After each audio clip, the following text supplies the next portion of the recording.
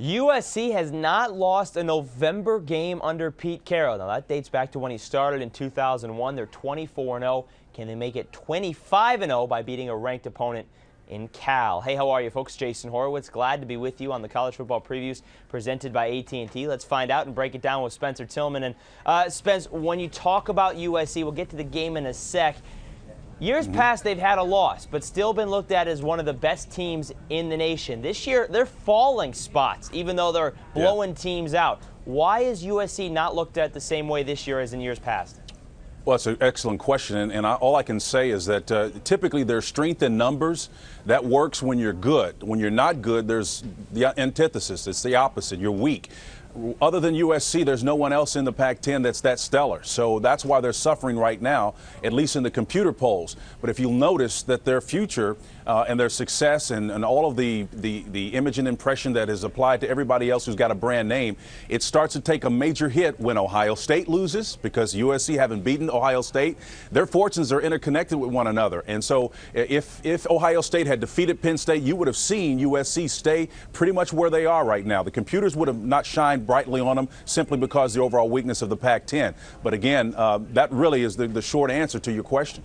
Spence, one thing, though, that has been good since that loss to Oregon State is the defense. They've given up 27 points in the last 5 games, and 3 of those 5 have been shutouts. But is that the competition, or is the defense really that good?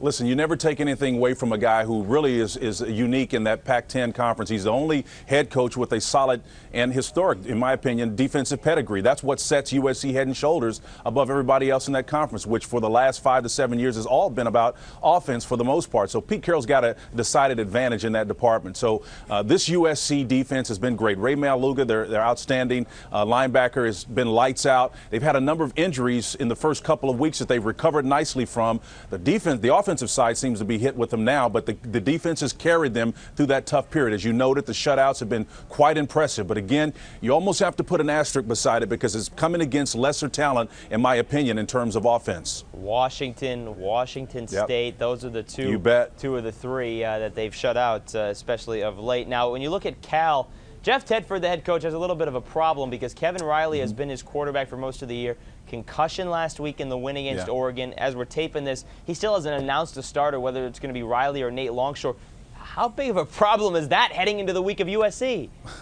Well, it's a tough spot. And again, that's one of the mysteries of this conference, and particularly as it relates to Cal and Jeff Tedford and his quarterback, Nate Longshore. He has been grooming him for a long time to be that number 1. And I'm not sure exactly what happened, but something along the way he lost favor with Nate Longshore, or Nate Longshore lost favor with Jeff Tedford. And that has been a very, very liquid situation at quarterback for them. But that, combined with the running back issues that they're having recently, Javid Best hasn't been able to hang on to the football, is problematic for them. So they've got to get that stabilized on the offensive side of the ball. And he's had some injuries as well. So, Spence, what is the key for Cal to pull off the upset in this game? Well, USC has some problems at quarterback as well, okay? I mean, they haven't necessarily been as efficient. You know, go back 3 or 4 weeks ago, Mark Sanchez was off the chain. I mean, he was unbelievable. But because of the shutouts, Pete Carroll has taken his players out. And so they haven't gotten the consistency that they would have against solid competition that pushes them. So the starters haven't been in the duration of the game. So they need to shore up some things on the offensive side of the ball. I think what Cal needs to do, in short, is to have some explosive plays. And because they're struggling at the quarterback position, one coming off a concussion, the other one out of favor with his head coach, that's going to be an issue. Javid Best fumbled twice in the first half against Oregon. Last time he was out, he was benched, so that's an issue. So they've got to find a solution on the offensive side of the ball to have any remote chance of getting a win. Last year, big plays would be Deshaun Jackson. This year, it would be Boateng, the wide receiver. We'll see if he can get going because we know USC is going to have some big plays with Damian Williams and Patrick Turner. We know they're going to have some big plays. All right, Spence, any chance you think Cal wins? No, there's no way Cal wins. I don't think it necessarily will be a shutout. USC going for their 4th straight, but USC should win this one handily and maybe try to get back on that love train in terms of the polls and how they feel about them. All right, riding that love train. Thanks, Mr. OJ. That's appreciate it. Yeah, all right. Loving the OJs. All right, the game 8 p.m. Eastern. Spencer Tillman. We'll see you Saturday afternoon on CBS.